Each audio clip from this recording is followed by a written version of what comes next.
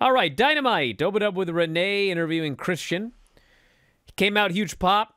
He immediately turned to people. Made fun of the Maple Leafs. Apparently there's some sports team. It's like the Maple Leaves. And then out came Luchasaurus to face Jungle Boy Jack Perry. Had a good match. I thought they had a really good match. And Christian did commentary, and then, Jungle Boy's running rampant, and so finally he heads down to the ring. And, yes, it is a distraction finish. Christian distracts Jungle Boy. Luchasaurus hits a super choke slam, burning hammer, and gets the win. It was a fun match. I thought it was good. And clearly, I don't know how long Christian's going to be out. I got no idea. But I would think that if he were back anytime soon, then Jungle Boy would have gotten the win. So I think that he probably lost here. They'll do another match down the road, maybe the pay-per-view. Then when Christian's closer returning, they'll move in that direction. I think this was just a way to extend this thing out more, which they do a lot of. We had a segment with Renee, Ethan Page, Stokely, Matt Hardy, Private Party.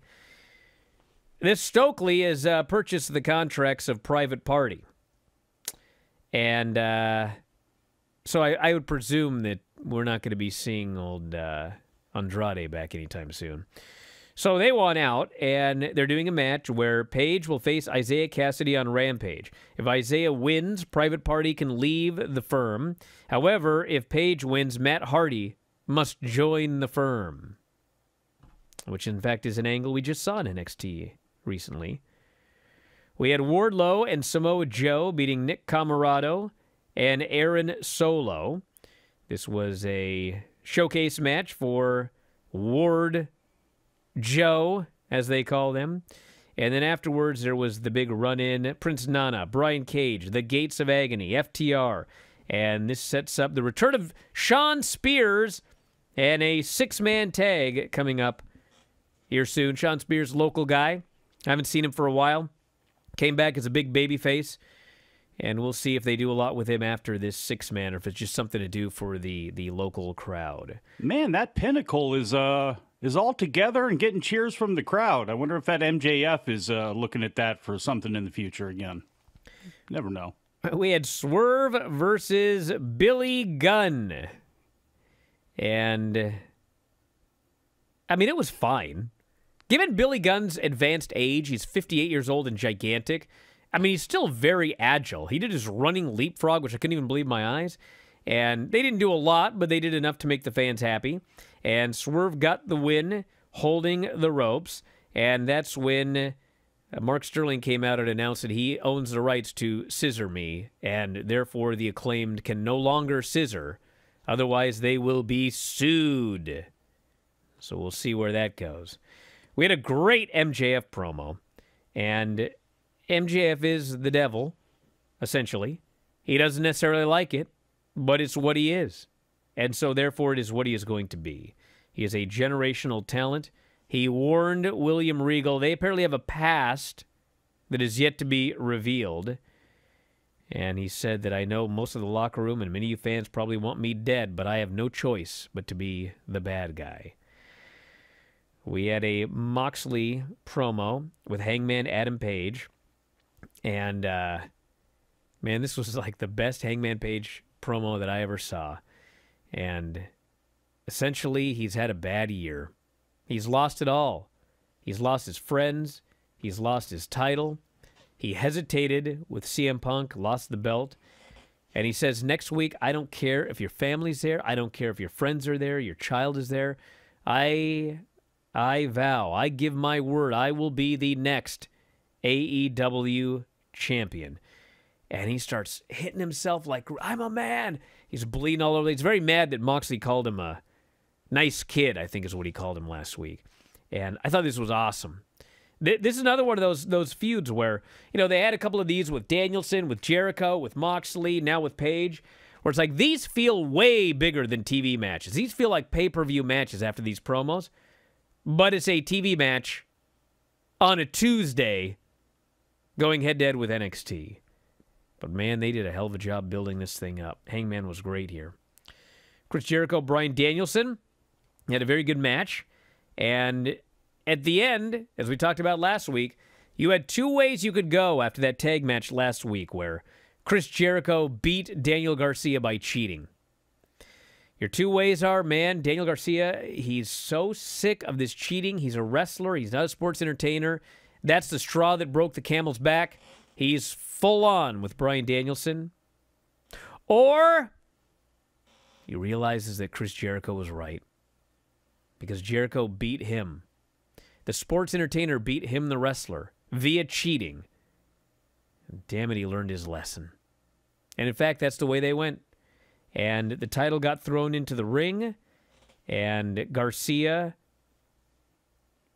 essentially screwed Bryan Danielson, helped Chris Jericho win, celebrated with him afterwards. He is now 100% back in the Jericho Appreciation Society, and I presumably will continue feuding with Bryan Danielson.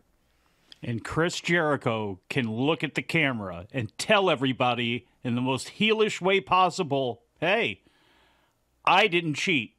I said I wasn't going to cheat. I didn't do anything wrong. He hit me with a knee. What Daniel Garcia did, I don't know, because I was hit with that knee and unconscious. Works out very well. He can't say that. You know what else he can say? What's that? I told you that a sports entertainer will always beat a pro wrestler. I did it my way, and I was victorious over you and your lame wrestling. There's a lot of ways they could go with this, as there were last week as well. Tony Storm, Hikaru Shida beat Jamie Hayter and Britt Baker. You'll never guess what happened here. All I keep hearing is that Britt Baker never loses. But it's like I'm watching another show. She's constantly doing jobs. And in fact, she did another job here. She got pinned by Hikaru Shida. And this sets up Hikaru Shida versus Toni Storm for the title next week. And it was a good match. And it's going to be interesting because they put him in the death spot. And we're going to have to see what these ratings are when they're... Because for some reason, whenever they're out of the death spot now, they do well. But if you actually put them in the death spot, it dies. We'll see if that happens this week. Is that what you really hear about Britt Baker, though? Yes, constantly. More than constantly. Nobody else is getting over. It's not that she's losing, but that nobody else is getting over. And again, this isn't her fault. It's the booking. It's a lot of other things, too, here. The booking, I guess, really being the main thing. But that's really kind of with Britt Baker. Yeah, she does lose, obviously, but I think it was like when she lost to Thunder Rosa in the uncensored match or whatever it was, the no rules match. Was Thunder Rosa any better off? I think that's the issue people have more than she never loses. Okay, listen. If you want to do the argument, she won't let anyone else get over. First off, that's her. Total BS because she has nothing to do with any of this. Wait, hold on, because there's two separate things here. Because I'm not arguing she's not letting anybody else get over. What I'm arguing is nobody else is getting over. Now, that could be because she sucks all the air out of the room. Again, not her fault. If she's on screen, she was put there by AEW. So okay. I don't want it to sound like she's burying people because other than maybe an issue with Thunder Rosa, like where have you heard a personal issue with Britt Baker? I have never heard of one. There isn't one. Exactly. So this isn't about her burying people or not letting them get over. Again, this is more about the booking. So that should be clear. Well, yeah. And the booking is the same thing. It's like, okay, is Toni Storm not being given an opportunity? She's on the show every week as the champion. She's winning matches. She's not getting an opportunity because of Britt? I think she's getting an opportunity.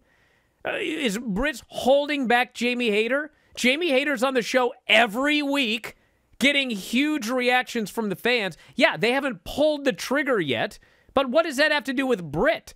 That has to do with Toni doesn't pull the trigger quickly.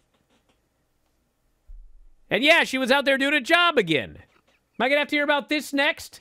Yes. Am I going to have to stay in all day tomorrow again? I'll do it. I don't care. You simp. I don't care what you nerds think about me. I'm telling you what's going on. But only Rampage. If you're a super follower. Rampage. I care about what they think. Jon Moxley and Claudio versus the Butcher and the Blade on Rampage Friday. These aren't spoilers because that had been taped. Ethan Page versus Isaiah Cassidy. Nyla Rose versus Anna Jay. That's an interesting one. Nyla's walking around with a title that she doesn't own because she stole it. Anna Jay challenged her to a match for the title she doesn't hold. So if she wins it, she can walk around with it even though she won't be champion. It's something. FTR and Shawn Spears versus Cage in the Gates of Agony. Dynamite next week, Moxley versus Hangman Page for the title. Tony Storm versus Hikaru Shida for the title. We hear from MJF, and Renee will interview Bryan Danielson and Wheeler Yuta. And then we've got the main event, Orange Cassidy Pac for the All-Atlantic title. And you knew it was going to end like this. Didn't know it was going to be Orange Cassidy, but I will say when they announced this match, it's like, I never am told who's going to win, but I'll often, like, figure it out in the sense that Pac is winning all these matches with the hammer. You knew the hammer was going to cost him the title. And when they announced Orange Cassidy, I was like, man, Orange Cassidy, he always gets a push, and then he loses the big one. And he gets a push, and he loses the big one. And here he was getting a push, and he was going for the All-Atlantic title. And quite frankly, it's the All-Atlantic title. There's no reason that Pac needs to be the champion or that Orange Cassidy shouldn't win the title. And so I thought he's got to be winning. And then when I found out what was going on last, it was like he's winning for sure. And in fact, the hammer spot backfired on old Pac. The ref caught him. He got orange punched. And then he got defeated with a number of orange punches. And Orange won the title. Everybody went absolutely haywire. They dropped orange confetti from the ceiling. It was a happy ending to their Canadian debut. I thought the end of the show was great. It was a good match, and it was a perfect ending.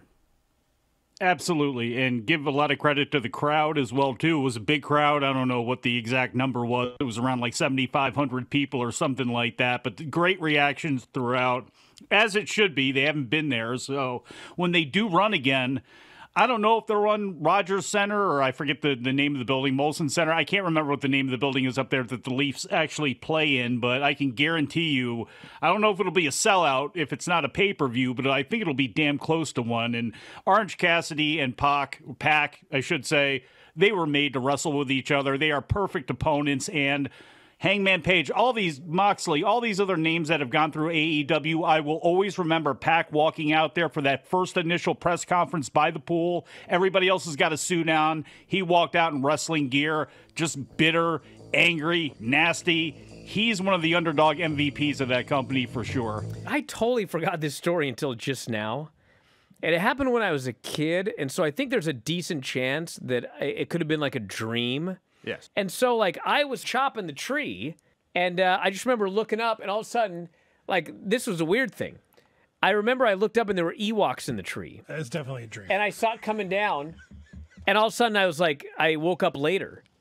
This is the weird thing he says. Yeah. It is. Well, It there's is a lot weird. weird about it. It is weird. There were Ewoks in the tree. Yeah. That's weird. If you enjoy these videos, for just $7.99 per month, you can enjoy full-length editions of The Bryan and Vinny Show, Wrestling Observer Live, Figure 4 Daily with Tom Lawler and Lance Storm, the Mad Men Podcast, Speak Now Pro Wrestling with Denise Salcedo, and more, plus hundreds of archived shows, all in beautiful HD. Don't miss out. Join us today.